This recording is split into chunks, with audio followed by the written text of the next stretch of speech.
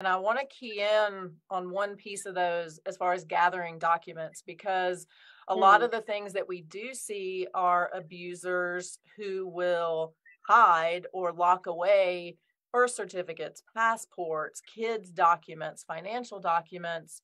Do you have any advice uh, for a victim mm. to gather documents if they're in a situation that, is very precarious, and maybe Mhm. there would be a potential for more violence if the abuser finds out that they are collecting these things?